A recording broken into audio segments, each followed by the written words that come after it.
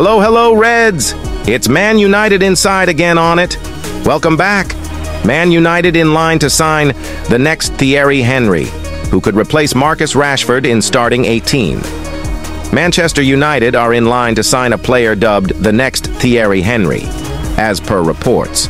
A dismal 3-0 defeat to neighbors Manchester City on Sunday has meant United are languishing in 8th in the Premier League, having lost 5 of their opening 10 league games of the season. Rashford is one of several underperforming stars at Old Trafford, with the attacker having found the net once for his club this term after signing a new $300,000 a week deal in July. The England international was United's top scorer last season, netting 30 goals in all competitions for the club. However, it appears Ten Hag is interested in signing a player to provide competition for the misfiring 26-year-old. According to Italian outlet Calcio Mercato, AC Milan forward Rafael Leao is being targeted by United. The Portuguese superstar rose to prominence in Milan's Scudetto-winning campaign, showing the kind of skill and poise that led the likes of Fabio Capello and Stefano Pioli to compare him with Henry. And while Leao signed a new long-term contract last season, things may not all be well at the San Siro. Despite having claimed a respectable 3 goals and 4 assists in 10 Serie A games this term, the 24-year-old has been criticized for his lack of impact in big fixtures. The player was recently taken off for Luka Jovic during a clash with Napoli. Leao is said to have been understandably unhappy with the decision. The Italian publication even claimed that the Portugal international could reconsider his future at the club. Leao is valued at £90.78 million by Transfermarkt. And also, Scott Mctominay confident Erik Ten Hag is the right man for Manchester United.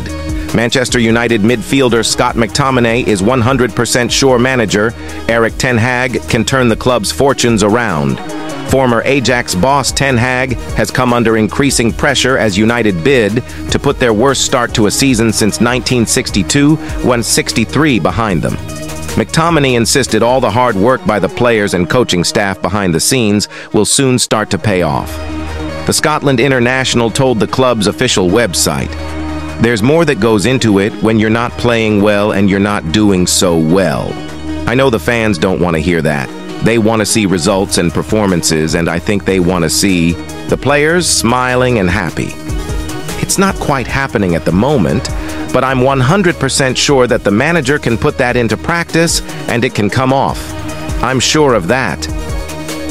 After successive 3-0 home defeats to Manchester City and Newcastle, United play at Fulham on Saturday and face Champions League group rivals Copenhagen in Denmark next Wednesday. "We have to win. That's always the thought process," McTominay said. "Obviously, my thoughts are with the fans at the minute because we're not playing well and it's difficult for them. Obviously, the fans will hear the generic response of, 'We've got to stick together,' but it's true." Scott McTominay. "They pay their hard-earned money every week to come and watch us, and the least we can do is play well and win football matches." It's not quite happening at the moment. Sometimes that's football. But I feel like for us in that dressing room, we have to stay tight and keep a clear head, and we can't get too emotional with everything that surrounds us. We've got to block it all out. Ten Hag has urged his players to stand up and work shoulder by shoulder, and McTominay agreed a United dressing room is key to halting their slide. "Everyone knows that we're not in our best period at the minute. We have to stick together. That's the most important thing," he said. Obviously, the fans will hear the generic response of, "We've got to stick together," but it's true.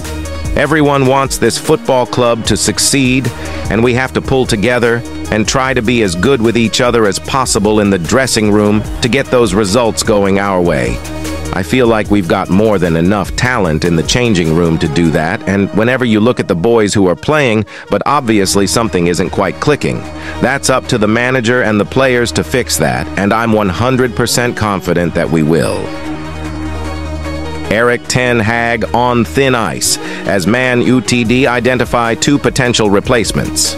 Manchester United have identified 2 potential replacements for Erik Ten Hag, it has been claimed. The Red Devils' boss is under severe pressure at Old Trafford, following consecutive 3-0 defeats to bitter rivals Manchester City and Newcastle. The club sit 8th in the Premier League table, some 9 points adrift of first-place Tottenham Hotspur. While their European form hasn't been any better, suffering defeat in 2 out of their opening 3 Champions League matches.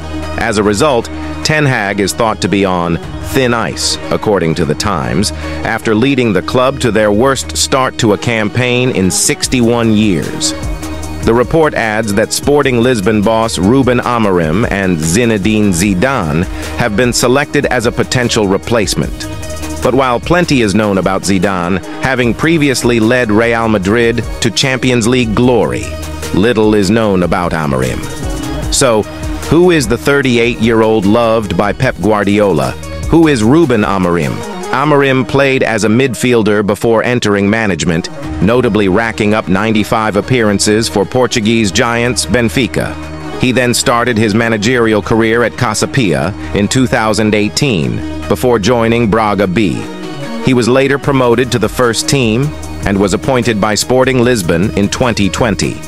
He has been in charge of the Portuguese side since and led them to their first league title in 19 years during the 2020-21 campaign, while he recorded an impressive victory over Arsenal in the Europa League last season. What has been said about him? Speaking about Amorim ahead of last season's Champions League second-leg tie against RB Leipzig, Manchester City boss Pep Guardiola described the Portuguese manager as one of the best. With the aggregate score locked at 1-1, the City boss said, quotes via Tribal Football, "A year ago we won by 5 in Lisbon at this stage of the Champions League, and they said how bad Sporting is. What a poor team. They had won the league. From my point of view, their coach is one of the best at the moment. His team, it was very, very good. Do you know what happened there? 5 opportunities, 5 shots, 5 goals, it was 100%. How good is the coach, huh? This year we had chances, we drew with Leipzig, and they say that Manchester City is a disaster." Zinedine Zidane has already revealed whether he would be interested in taking the Manchester United job. Pressure increased on Erik ten Hag on Sunday after United were humbled 3-0 by neighbors Manchester City at Old Trafford.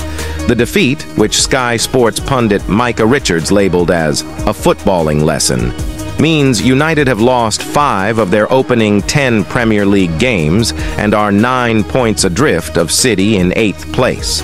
As reported earlier this week, should United choose to part ways with Ten Hag, former Real Madrid boss Zidane is the favorite to the reins at Old Trafford.